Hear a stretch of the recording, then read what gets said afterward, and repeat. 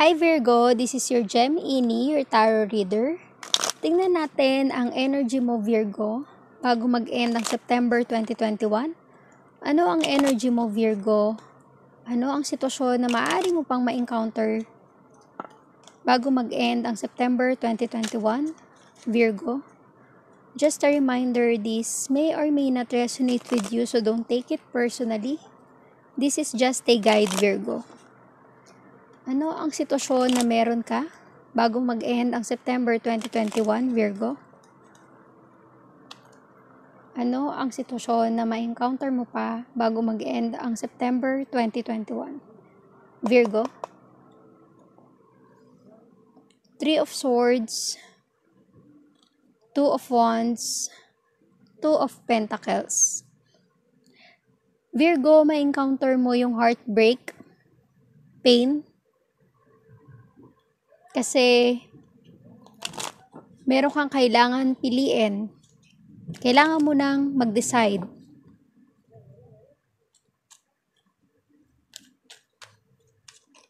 Kung kaya't makakaranas ka ng pain, heartbreak,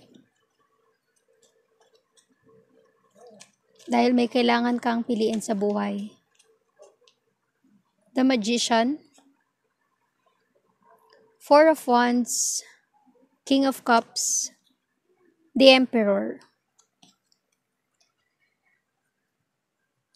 Virgo, kung nais mo magkaroon ng happy life, you have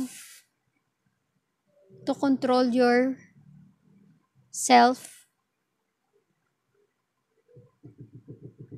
to choose kung ano yung nais mo. Kailangan magkaroon ka ng authority and control sa pagpili. Kailangan alam mo na ito yung nais mo. Alam mo na ito yung ikasasaya ng buhay mo. Kahit alam mo may masasaktan sa pipiliin mong ito, sa sitwasyon na meron ka ngayon, para lang ma-achieve mo itong happy life, happy family. Kailangan mo na makuha yung energy na powerful energy na makapag-decide kung ano yung nais mo. The Devil, King of Wands, the Hierophant.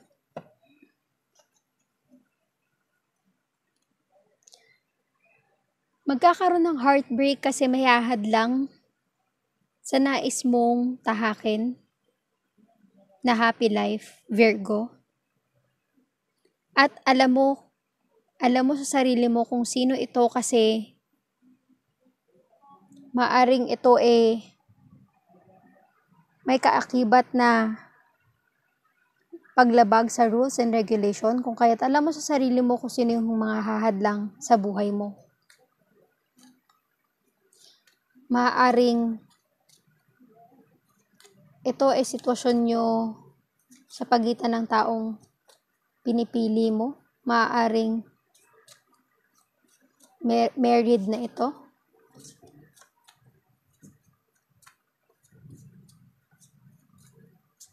Maaring yung contract mo with your company, pag naman sa business, maaring kontrata, proposal, may hahadlang, may humahadlang for you to move forward. Pero you have to have your power. Kailangan magkaroon ka ng control sa buhay mo, Virgo. Kailangan alam mo kung ano ang nais mo at yun ang tatahakin mo, kasi kung hindi, maliligaw ka ng landas.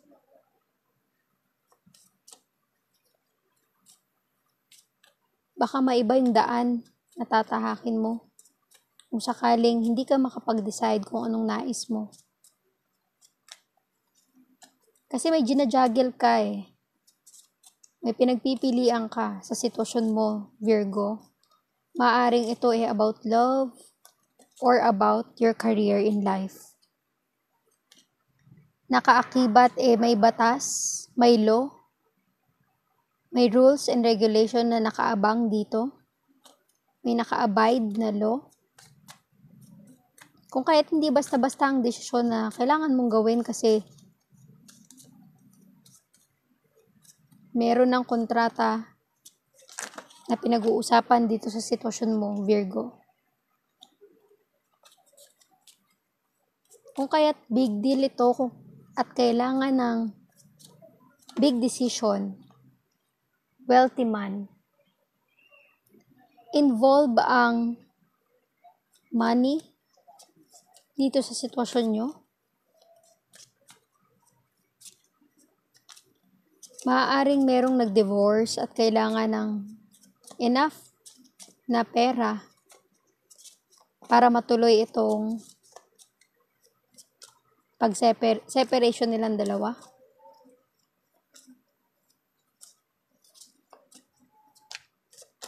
Itong mahadlang sa inyo, Virgo, sa sitwasyon mo, Virgo. O maaaring itong wealthy man na to ay nagko-control sa buhay mo kasi siya yung boss mo. May kontrata ka sa company nyo. Kaya tirap ka na mag-move forward kasi hindi ikaw yung nagko-control sa buhay mo ngayon. So kung ano man yan, Virgo, ikaw lang nakakaalam kung anong sitwasyon ang meron ka ngayon. Pero ito yung mga posible mo pang mapagdaanan bago mag-end ang September 2021. Ano pa ang involved sa'yo, Virgo? Ano or sino pa ang involved sa'yo bago mag-end ang September 2021 sa sitwasyon mo? Privileged lady.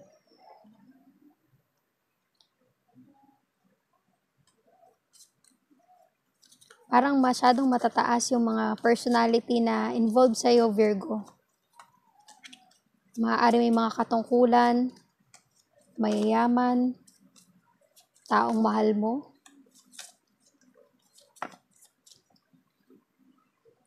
Great fortune.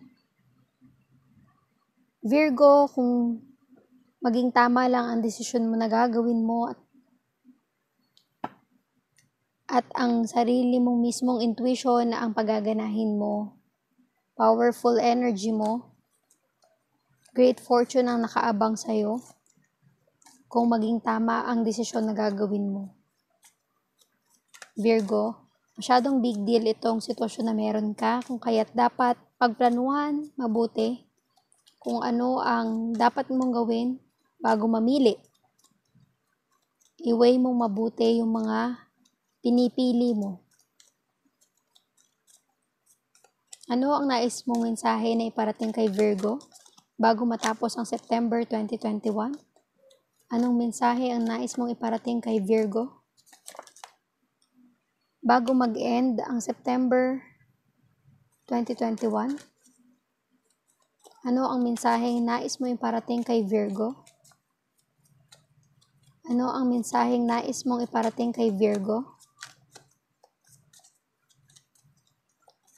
Ano ang mensaheng nais mong iparating kay Virgo? Virgo? Virgo, anong mensahe? Anong mensahe ang nais mong iparating kay Virgo? Virgo? Expect powerful change. Malaking change talaga ito kasi big deal ang mga konektado sa'yo, Virgo. At may kontrata, batas, contract, agreement na involved dito sa sitwasyon mo, Virgo. Kung kaya't kailangan mong pagplanuhan. Expect powerful change. Kailangan mong pagplanuhan mabuti ang gagawin mong aksyon. Kasi hindi lang buhay mo ang nakasalalay dyan, Virgo. Pati rin ang future mo nakasalalay sa desisyon na gagawin mo, Virgo. Ano pa ang nais mong mensahe kay Virgo? Meditate and contemplate. Gaya ng sabi ko, Virgo, kailangan mong pagplanuhan, huwag pabigla-bigla, padalos-dalos sa desisyon na gagawin mo kasi big deal itong nasa sitwasyon mo ngayon.